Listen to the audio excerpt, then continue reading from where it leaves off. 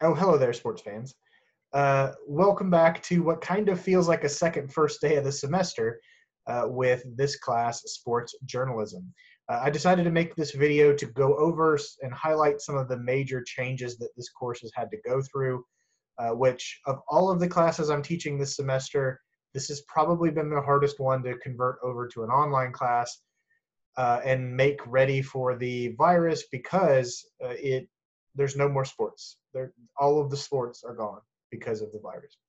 So we've had to make some pretty major changes, and let's go over them. So I'm going to share the screen here to look at the folio page for the class. Okay, first of all, what I sent out to you over email a couple of days ago is posted to the news section of the folio site called The Plague Plan. It details everything and every way that the course is going to change moving forward. I want to talk a little bit about them.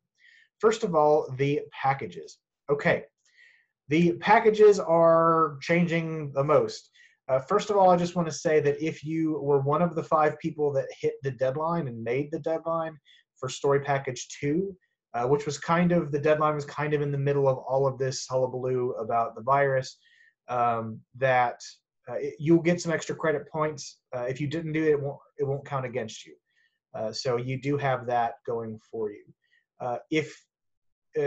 Essentially, we're only going to be able to do 2 different kind of packages this semester instead of 3. For the last deadline, for the final deadline for the packages, instead of writing a preview, a game recap, and then a column, which are 3 things, instead of doing those 3 things, you're going to write 3 recap stories. And those recap stories are going to be about 600 words, and they're going to be based on pre-recorded sporting events. So I have shared them with everybody, so you'll need to look through your email to find them if you haven't bookmarked them already. But it was a shared file that I called the Plague Plan, and there are 4 different sporting event videos here, and they are full videos. There's the Dodgers at Padres for Major League Baseball. There's Jazz at Rockets for the NBA. There's an Ohio State versus Maryland college football game, and then there is a USA versus Netherlands tournament soccer match for women's soccer. So you got those 4 to pick from. If you find something otherwise on YouTube and you want to use that instead, feel free, just let me know that's what you're doing.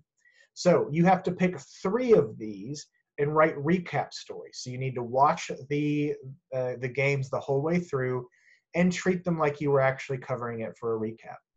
The big difference will be that you're going to have to pretend a little bit because you're not actually there.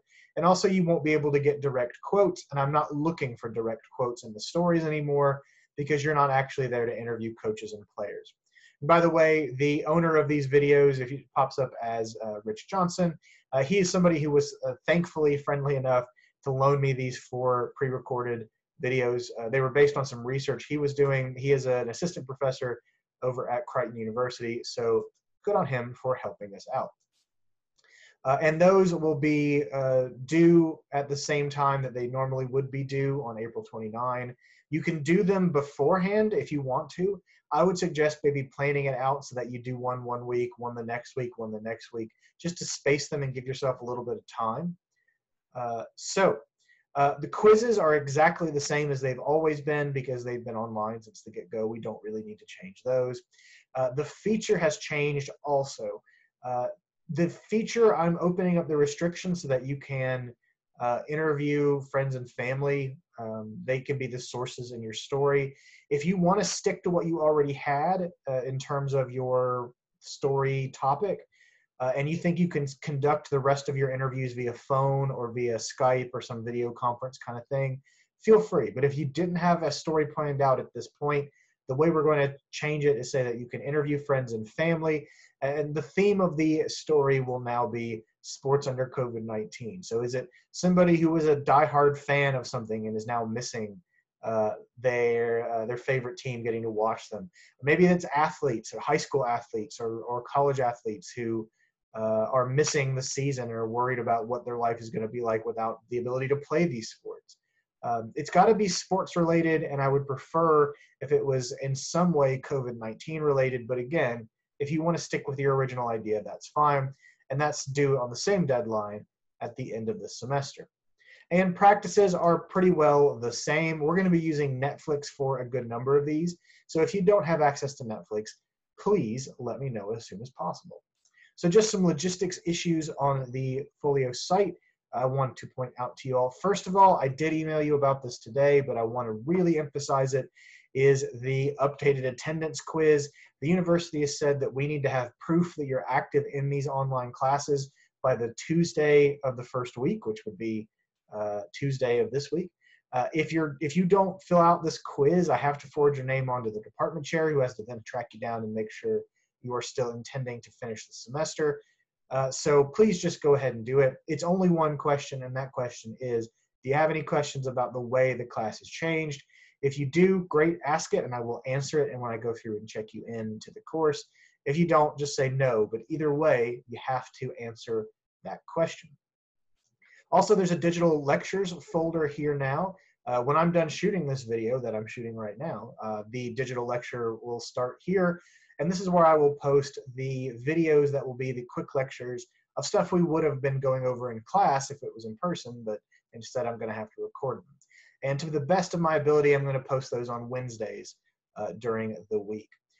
The preview and analysis modules within Folio are still there, but you don't need them anymore.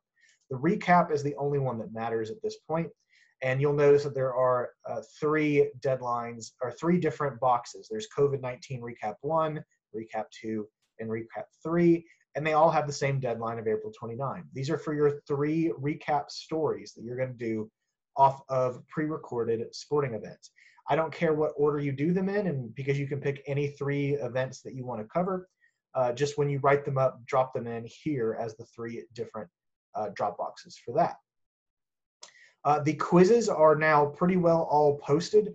I went ahead and posted the next one up, which is rugby, and then I went ahead and posted wrestling, softball, and rowing and lacrosse, which are the weekly quizzes. I just went ahead and made them and posted them to Folio, so they are there. I will try to email you to remember to take them, but please, if you could, do your best there. And then finally, last but not least, the practice. I've posted the practice for this week, which is called Telling a Story. It's the one I was talking about before we were gone for spring break / the virus, which is watching an episode of the Netflix docuseries Losers, and then answering questions based off of the age-old system for writing feature stories called the goal system. Okay, well, that's pretty well it. If you have any questions, please let me know. I will be on, like I said, on office hours on Skype. You can find that email that I sent out earlier that has my Skype username in it. Between 10 and 11 a.m. I'll be on Skype every day. Email still works. Twitter still works as a way to get into contact with me. If you have any questions at all, please let me know. I know this is a much different way than we expected to be learning together here, but we're gonna make the best out of it. All right, let me know if you have any questions.